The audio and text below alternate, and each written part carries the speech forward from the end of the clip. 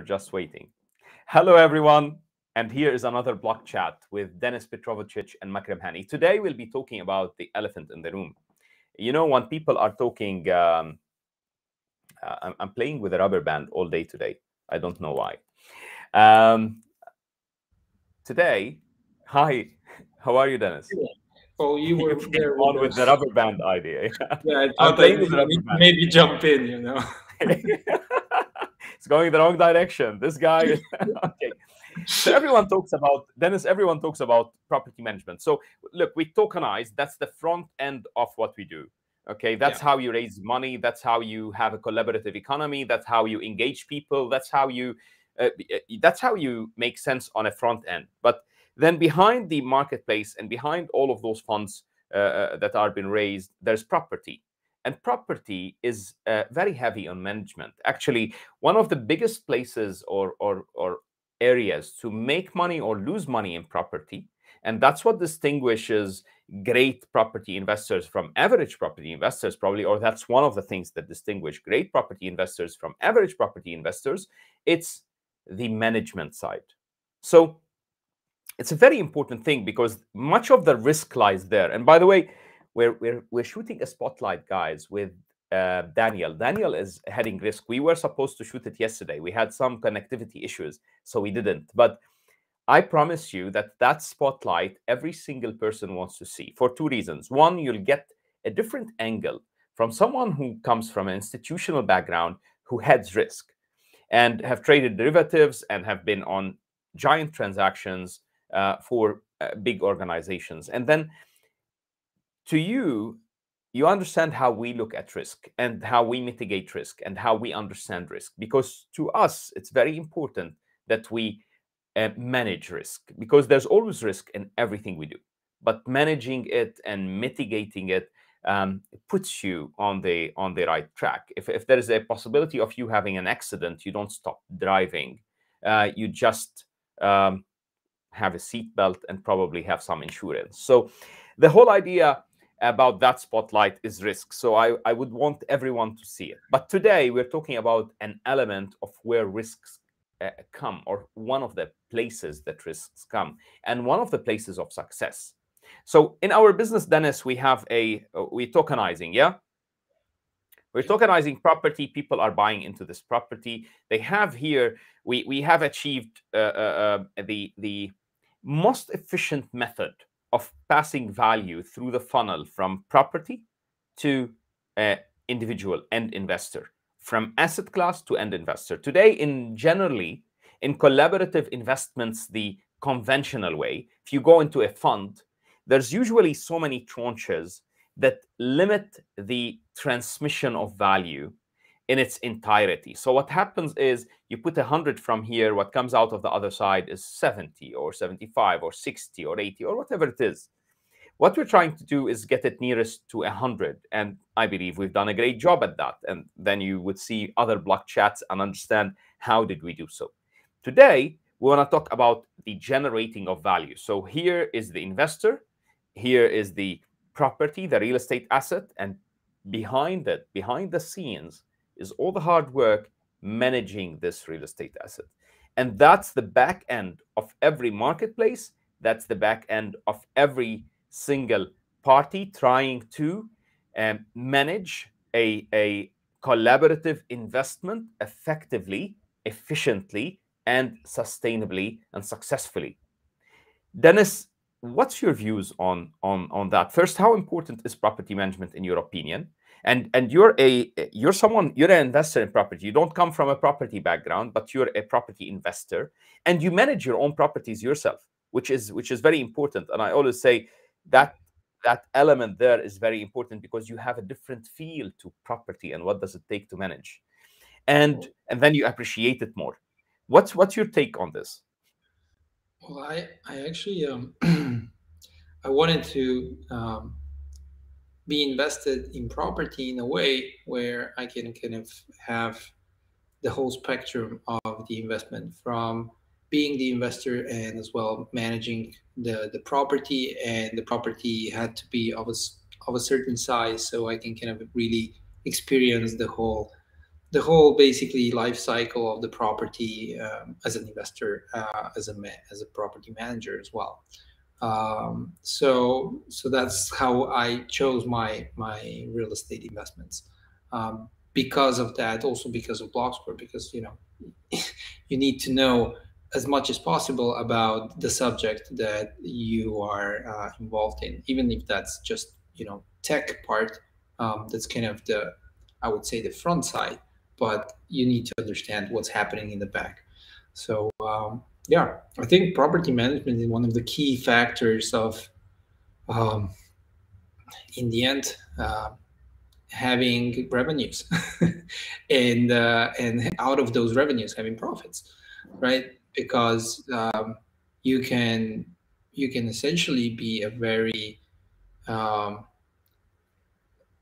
theoretically good property manager, but be spending just over the top. And if you're not managing the property, that's going to create expenses further down the line as well. So when you're entering an investment, I think, at least for me, it's very important to um, kind of, even if the capital expenditure is higher, just fix those things that during the lifetime of the investment are probably going to cause some issues, and might create a cost. Because, for instance, if I need to change the heating, major heating parts in an investment after 7 years, and my target was to hold it for 10 years, I'm creating a big expenditure 3 years before I'm exiting the investment. And what's going to happen is, perhaps the buyer on the other side wants to do something else with that property, and that I'm never going to recoup that, or that's money lost, right? Um, 100%. so that's kind of one of the things that you think of when you are investing in property.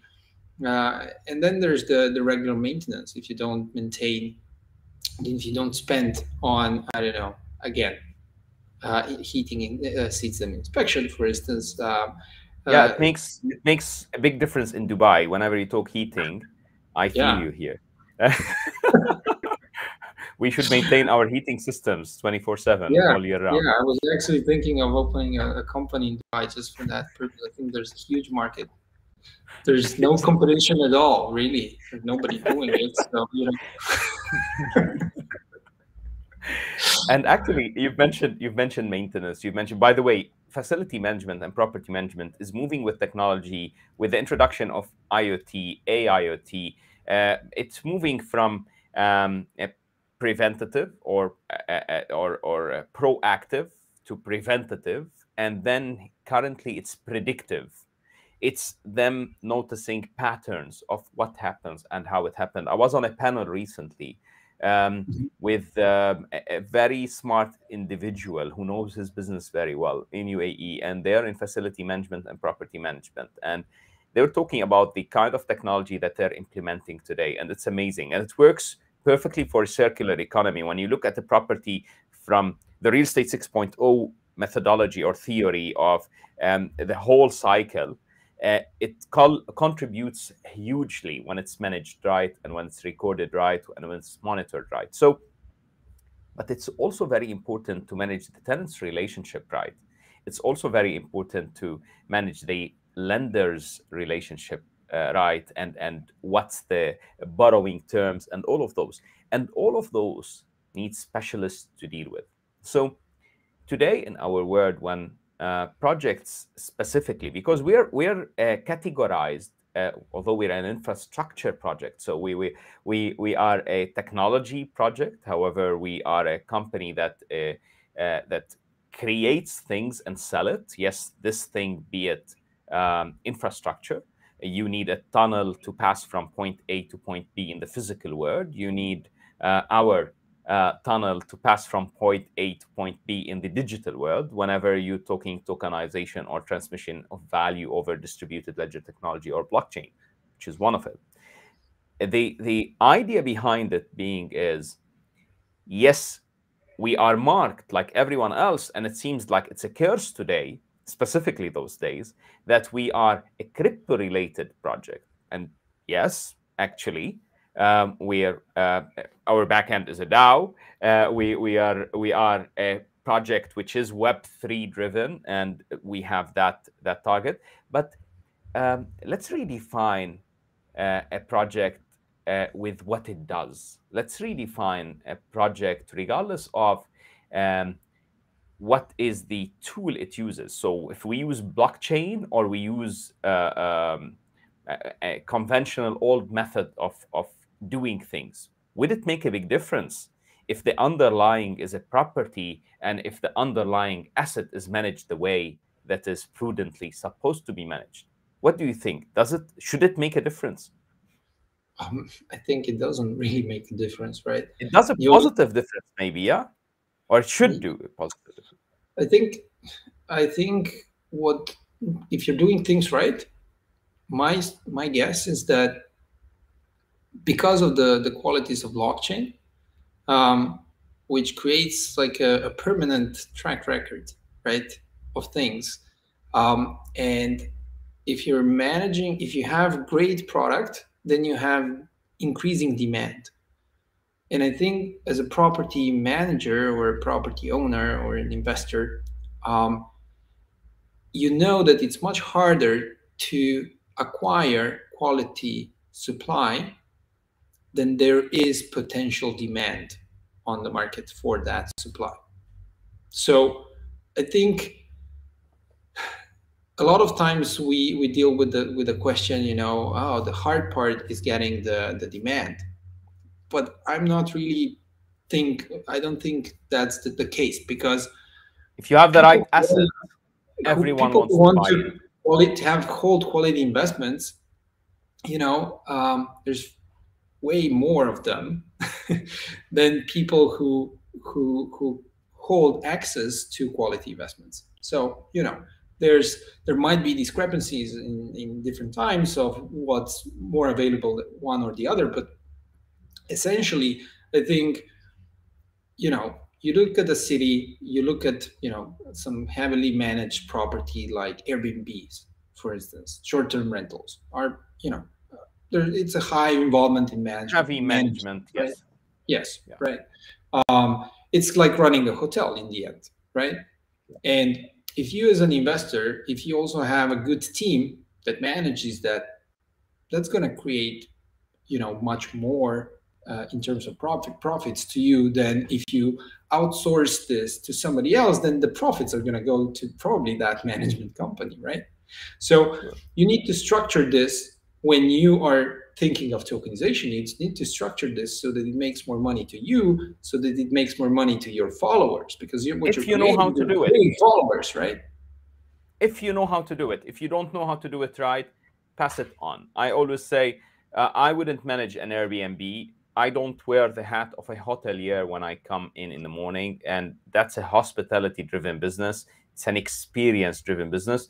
I give it to the pros in it if I want to do it, when it makes sense to do it. So the whole idea behind it, can I call us, Dennis, we're dealing with one of the most conventional businesses in the world. So you can call us one of the most conventional businesses in the world. The difference between us and Oracle provides database for people who are trying to run property software, isn't it?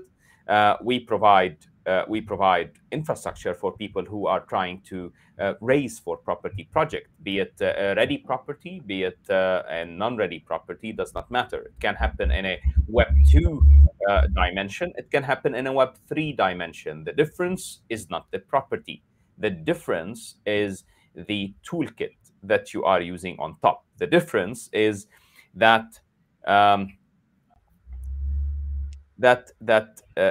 offering and the way you offer. It's similar to you buying over the phone and paying by credit card over the phone, or signing an indemnity by fax and sending it. It's similar to that. Is that the right definition for it or description for it, Dennis? It's a sales channel. On one side, it's a sales channel, and on the other side, it's it's a new experience. I would say a new experience of both sides, investors and investment managers, let's say, let's call them, or those providing the product, basically, the suppliers here, and the middleman, because in the end, the marketplace operator, it acts in a way as a middleman that creates uh, a safe environment for both parties to engage, even though from a contractual basis, the engagement is direct, as we said in the beginning. So I think this is like, you can't really, in the end, fundamentally change how property is managed, right? But you can change how it is invested in. Yes. And tokenization is kind of changing the way how we invest in property, Even that will evolve. but Okay, not how but we manage it, right? That part. And maybe. Look, I've seen you a few think days there's, ago, three what do days you ago. think? Yeah. I've Okay. seen a few days ago something that surprised me. We always should be learning. I've seen something that surprised me, and I didn't think that that was possible. And Okay. I've met a few guys, and what they're doing is they have a few buildings that are fully managed digitally. And I Okay. was shocked, and I saw the numbers, and I saw the client feedback, and it was amazing because they created such a smooth, seamless experience. Um, but I believe they're doing one thing very well, which property management companies usually fail at here and there. There is no compromise within their process. There's no cost saving or end cutting here or there. What they're doing is they're not cutting any corners. Every single part of the process is done properly. What they save money on is the efficiency of the process. And what they save money on is the marketing, because they don't need to market whenever they've marketed and acquired clientele who will come to them continuously and continue to refer people to them. So they're doing an Yeah. amazing job. And I believe The tenant transaction part is, I think, the one that will most probably touch Web3 the first, right? Because it's, again, it's transactional value, and you those can guys make. are those guys are still Web 2. Yeah. However, Yeah. the whole experience is like seamless. They don't have human beings involved. They do have human beings. Who cleans the apartment is a human being. Who maintains it is a human being. But there's no that human interaction between a tenant and any member of their team. Okay, it's all done online. They pay online. They collect online. Everything is seamless. And I believe this is a major part of the whole cycle of tokenization and making sense of property. So that's increased efficiency and having efficiency pass through the polls, isn't it? But just one question to the seamless digital experience. Just one question is, when a new tenant is inquiring about it, about the property, right? I guess it's like you mentioned, apartment. So I guess it's like the long term or mid term stays. So are they doing a viewing, or is that also No done human online? intervention. It's all digitally driven.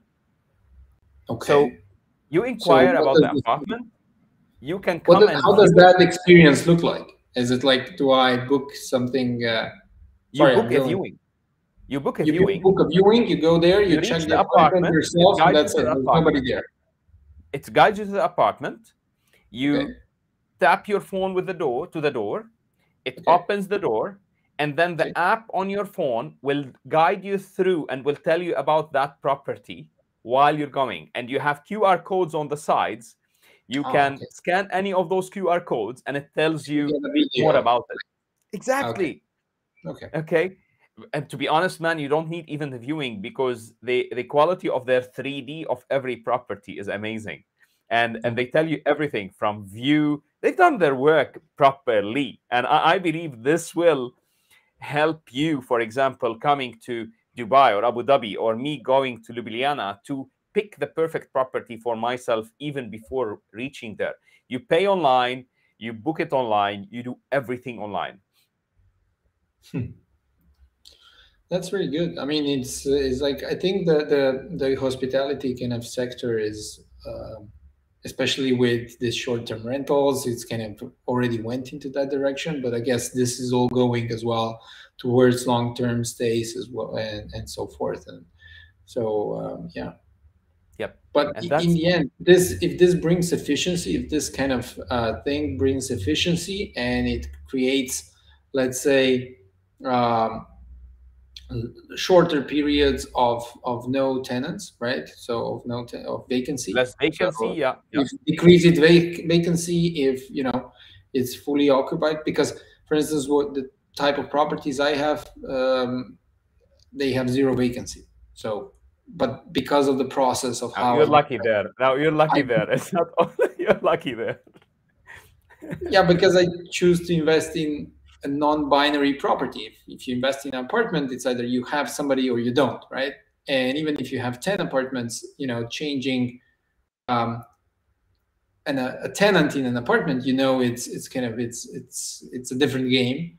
And I rent out rooms for students into properties, and that's a totally different thing. So But you're renting out student housing in a property market that has shortage of student housing, well positioned, well located, and well taken care of.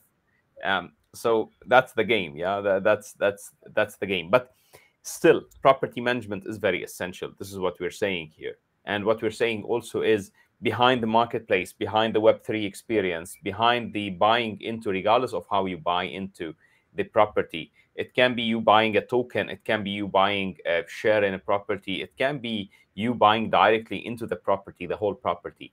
Regardless of how it is, that part is very essential. So you need to be aware that the back end is a property, and behind the property is management of this property. And that is essential for you to understand.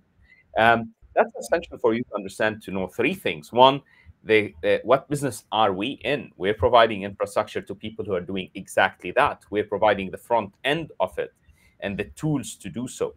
Two, what business are we in? We're a project that is dealing with one of the most conventional businesses in the world, and we are modernizing the front end of it, the funding part of it, the money raise of it. This is what we're doing. We're modernizing the money raise of the one of the most conventional business in the world. So if someone of you today says, I want to invest in a conventional asset, not in a futuristic asset, voila, here you have it.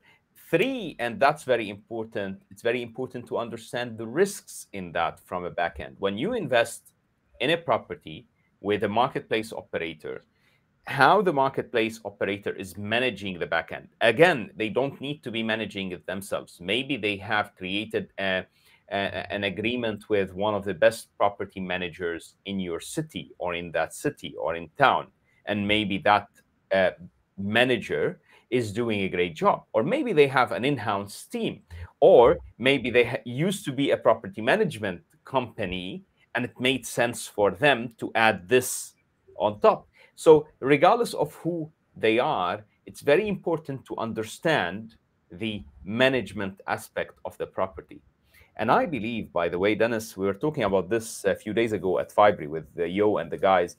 It's very important to standardize and neutralize, and standardization and neutralization of everything from methodology to terminology to all aspects of property management and property transaction is key.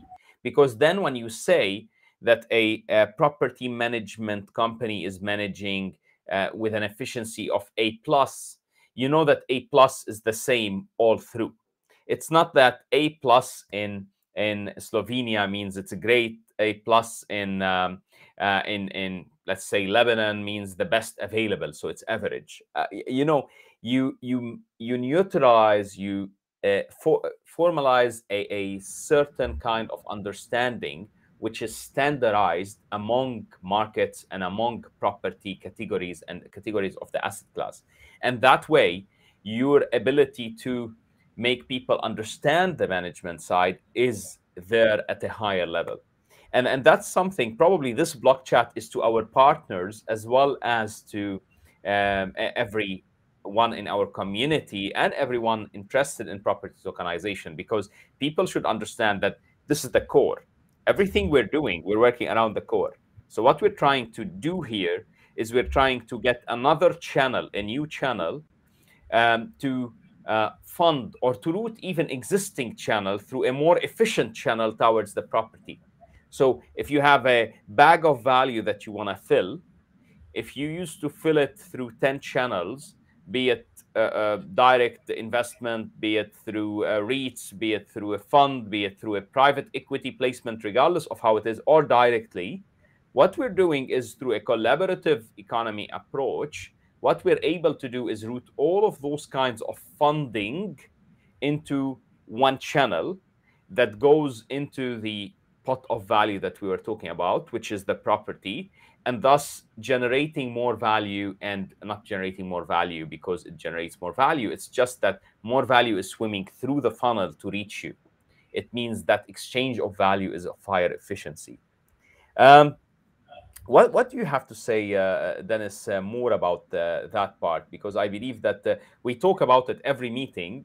We talk about property management. We talk about properties themselves. We talk about new properties that we're acquiring. I believe we acquired a new property that have been added. It's an Airbnb. Can you tell us more about it? Um, well, which Airbnb? Sorry, but we have Didn't we add an I think Airbnb 2 days ago? yeah, we received an inquiry, so it's It's in not our due added yet. diligence. It's on our due diligence process. Yes, Okay. but a lot of times, yeah, a lot of times, if we're talking about the property management side, it's you need to understand how properties are managed in a certain market, and specific to a certain vertical of assets, of course, right? Property management, it might be part of the offering of the marketplace operator, but it doesn't need to be, because a marketplace operator can actually offer tokenization as a service to landlords who manage properties then on their, however they manage, right, the property. So it doesn't need to be like a unified, even though it makes it much easier for a marketplace operator if they simplify the structure they have.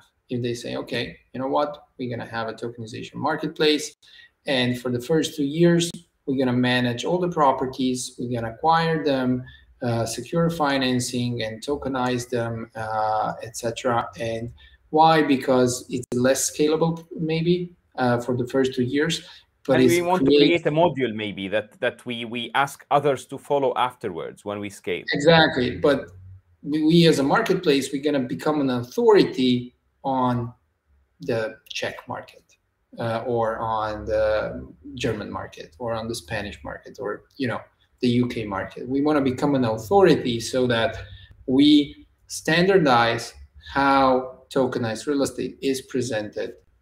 Like you said, creating a way for people to understand what is A plus, right? And kind of not, and then they can drive the market forward with it. And I think this is kind of important. A lot of times we see teams who wish to create a very highly scalable model, but they forget that it might be more wise, or it might be wiser to have initially maybe a less scalable model, but that creates over the top investment products, because that's going to, as we said initially, there's probably less investable property than one might think. It's not like any deal is a great deal. Yes. And with this, I want to tell you, modules are very important and the processes are very important. You always remember McDonald's when you say processes. It's not that we're advocating for everyone to go eat McDonald's tonight. However, one of the most successful businesses in the world, I like it because first, it's real estate driven. The back end of it is real estate as well. However, McDonald's also started everything by doing things that have been done for so long in a slightly more consistent, more efficient manner, starting by the ice cream, which has no ice and has no cream. With this thought, Dennis, would you like to say anything else to our community? I didn't know that McDonald's ice cream doesn't have no ice and No no cream. way. No, No I didn't know. way. No, Really? it's a weird thing. Have you Yeah, ever watched The Founder? I actually I didn't, but you mentioned it a couple of times. It made a big impression to you, I guess. So look, I yeah, need it to watch does. it. I don't Yeah. like the guy's approach maybe to business, or maybe I like it. I don't know. I don't Mm. see myself agree with part of his business ethic again, or maybe I do. I'm not sure of it. However, it's a success story, which is cool. Definitely, it's made to suit the cinematic setting. However, um, there is so much success in that process. There's so much success in that history. Um, I enjoyed the block chat today. Me as You well. wanted I to wanted say to something? conclude this maybe with a question to you, actually, because Mhm. a lot of times we address um, real estate investment companies, real estate entrepreneurs, right? About using tokenization. But I remember, and we don't have many of these type of inquiries, honestly. We should have more of them actually. But I guess that the leadership of these companies is not maybe inquiring about tokenization yet of this type of companies. And or maybe they don't feel that they can champion this market. But we've been talking about property management quite a lot today. That was actually the central theme. So the back end of every real estate investment is how you manage property, right? Um, do you feel that there's an opportunity for property management companies to be to champion utilizing tokenization technology and you know come to the market with such a product, because in my view they have access to the landlords who are their clients in the end, right? A good question. Two parts of an answer. One, recently I've been chatting with someone that I've chatted coincidentally with around 2.5, 3 years ago. I don't know one. Um, he was in the region and he was planning to launch a tokenization business. And after around 2 years and a half, he connected with me again on LinkedIn and said, "Do you remember me? We chatted, and we really chatted once over Zoom at that time. And but I remember the guy." And I said, "Yes, I remember you. Let's chat again." Um, he eventually opened the business in Canada, didn't open it in UAE and the region. Um, However, at that time, the business was being sold to a property management company. So a property management company was buying his business because they felt there is value in that. So I believe yes. But let me here answer the second part of the question.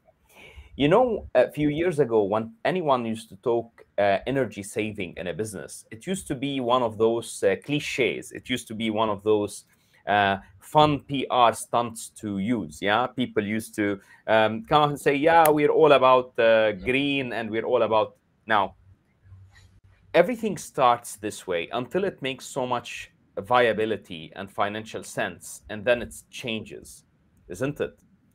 Um, Today, I deal with a company that what we provide is we come to a factory and we assess the amount of electricity they require, and through a program in Dubai called Shems Dubai, from Dubai government, from Dubai Electricity and Water Authority, we fix a solar plant on their top of university, school, or factory for free. They don't pay a penny. And we sell them electricity for 40 to 50% cheaper than the Dubai Electricity and Water Authority's price.